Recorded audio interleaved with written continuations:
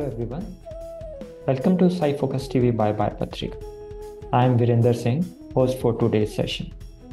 Today we'll be talking about Gandhian Young Technological Innovation Awards, which are celebrating the spirit of student innovation. Today we have with us Niranjan from IIT Kanpur, who is one of the awardees this year. So let's know about this award in detail from Niranjan. Welcome Niranjan to the show.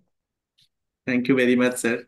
Yeah. So before we start, can you briefly tell us about yourself, what you are doing right now? Yeah. I am Niranjan Chatterjee. Currently, I am pursuing my PhD degree under the supervision of Professor Santosh Kumar Misra at the Department of Biological Science and Bioengineering at IIT Kanpur. I come from the background of human physiology, and I have also completed my master's MTech degree from the same lab in the field of drug delivery. That's great to know. So, Niranjan, what inspired you to pursue this particular project and how you went about this project for which you applied for this award?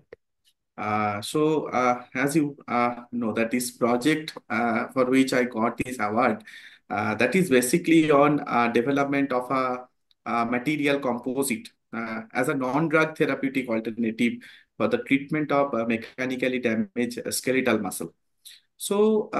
As we all know, that skeletal muscle is, one of the major organ of our human body, and it also important. And I think it is the only organ which help in all kinds of, voluntary movement of us.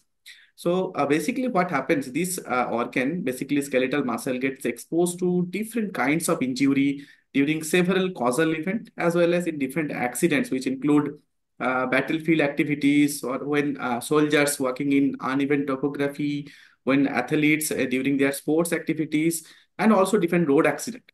And basically, when these accidents happens in a major, occurrings or major accident, that time it leads to tremendous loss of the skeletal muscle. That causes the volumetric muscle loss as a specific terminology, if I say.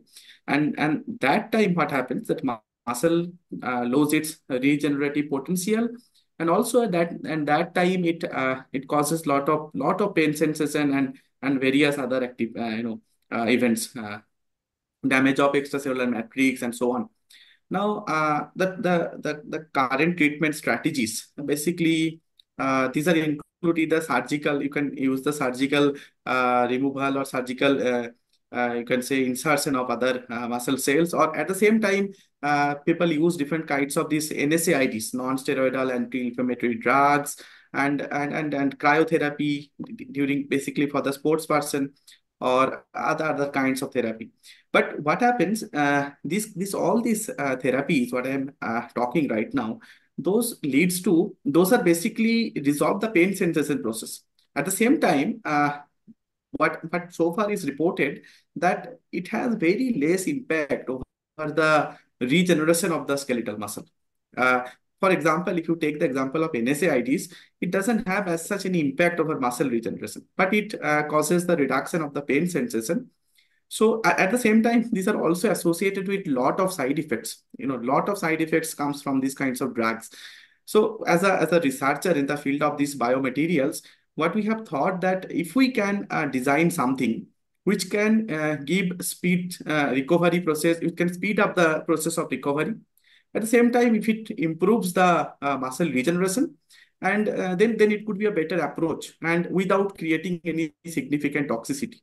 So there are many approach could have been taken, but what I have thought, that what we have done, basically, we have thought without using the drug. We have not used any drug as such in this composite. So rather, we use a strategical incorporation of a carbon nanoparticle. So basically, we modified the surface of the carbon nanoparticle, and we inserted it in a smart hydrogel system to make a composite system. And what we have observed, that when we applied it with the muscle cell, basically in vitro muscle cell culture, what we have seen, that this compound was specifically can interact with the muscle, And at the same time, when we have applied in a mechanically injured skeletal muscle animal model, so basically we created an animal model and then we injected it, we have seen that it gives complete structural recovery within 72 hours. So, so this structural recovery, what do I mean? Basically, during muscle damage, it causes damage of the sarcomere, basically an important part of the you can say the muscle fiber. So if we apply, when we inject our material intramuscularly, we have seen there is complete recovery. And many other parameters, including biochemical parameters like serum creatine kinase and all these things. And therefore, this strategy so far, it's a better approach. But yeah, it clinical translation will obviously help all the individual who are actually involved in these kind of activities and all. That's good to know that even drug-free composites can be used for treatments. So, as we know that Yes, for this sir. Yeah. award, innovation is one key aspect. And you already mentioned or touched upon exactly how you innovated your design for this composite. But if you can rephrase again for our viewers that what was the main innovation which you highlighted for this particular award? Yeah, so this award is basically for the innovation of a composite. We have developed a composite material, and that material we named as Muscamlr. So Muscamlr, why we have named, because of its property of muscle regeneration. So that basically that is musculo-responsive polymer carbon composite for myotubular regeneration. So that is its complete name.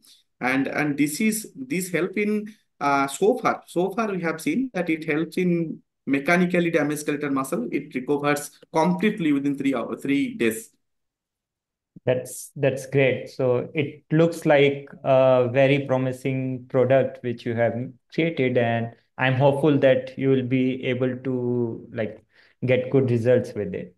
So now we have touched upon the project, but since we are talking about this award, so I like to know that how you get to know about this award and what was the application process for this award. Yeah. So first of all, I got to know about this award from Professor Santosh Kumar Misra. So he received the email advertisement, and then he circulated within the lab members, among the lab members, and yeah, then we applied for this award. So the application process involved basically the submission of a proposal. So that proposal, which would include your personal details, CV, and basically the proposal will include the synopsis, and then it will include the problem statement and expected outcome. At the same time, it is better if you have preliminary data, like where you have at least have some proof of concept established that way, okay, this innovation will work or it is working at least in some condition. These are mainly the criteria, and then you have to apply basically through online portal, that is this gyti.techpedia.in. Yeah. So in that platform, there is an application form there to basically fill the application. That's great. I'd like to know in case someone applies and it's rejected for some reasons, can applicants apply again for this award? Yeah. So that is in my case also. In the last year also I applied, and last year means I think 2021. That time I applied. That time my application was rejected only. So yeah, it is possible. A person, if it is rejected in one time, the second time also can be applied. And what do you think you improved upon from rejection to award this time? That how you improved your application? So basically, in the last time when I applied, the innovation was in very preliminary stage. So that time I just started the work. There was no such proof of concept I have established that time. But now this is a complete innovation, where at least you can say that we have gone up to the animal level, and we have established its complete working potential at least. and that is important for this award. I feel so. This is my totally my experience in this. No, it's good to know, and I think people who will apply for this award in future, they'll consider these main points before sending their application. Uh, Moving upon to another aspect, so there must be some criteria which is used to evaluate all the applications. So based on your experience, what do you think are the key criterias which someone should focus when writing their application for this award? Yeah, so this is a very important point. So basically this GYTI award uh, is given in three categories. So those categories include based on the type of the project. So that is so one they call is MLM, that is more from less for many. So as the name suggests, so this has to be the innovation has to be very, very affordable, sustainable.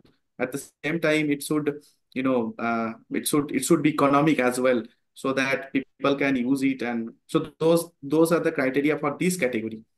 Another category is for socially relevant technologies.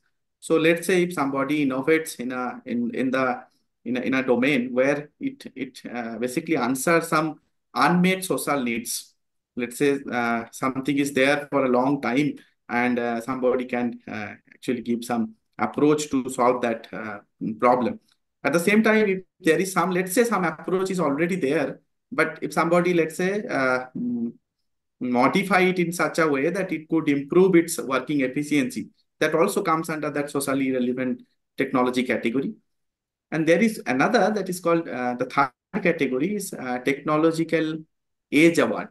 So in that category, the innovation has to be basically technologically novel, and it should be it should basically technologically novel, and that should not exist previously, and basically a new way or new approach of treatment, or not only treatment, any innovation in that category. So my innovation was also in that category, that is technological age award. So these are the main three criteria. Yeah, that's good to know. And people can decide exactly what criteria they fit in, and then they can adapt their application accordingly. So the last thing, what message you will send to young innovators who are thinking of applying for these awards, that what they should do or keep in mind? Yeah. So, so I would say basically two, three things that um, if you have some innovation, okay, if you have some idea and with some established proof of concept, then that person should go ahead and apply for this award. So basically, what it will give, that this award will be, whenever if you can win this award, then what will happen, that this will be attended by the all different kinds of policymaker of the country, as well as the practitioners of the country. So they will attend, and that will help you to get the recognition for your innovation. That's the first thing. Second thing, if you need IP or support, or you want to incubate this innovation, that those kind of supports also they provide. So different. So if you really basically want to progress on your idea, or the innovation, you want to translate it for the society, then I think that person should go ahead and apply for this award. That's good to know. Thanks a lot, Niranjan, for sharing the insight about this prestigious GYTI award. And we congratulate you again for winning this award this year. And we are sure that you will be working on these concepts and make this into a real product which can be marketed soon. Yeah, thank you very much. Thank you very much, sir. Yeah, we are working on it, and we are also looking for that. What can happen? We are also working with some, better advanced model where it can work. So those are our future goals. Thank you very much.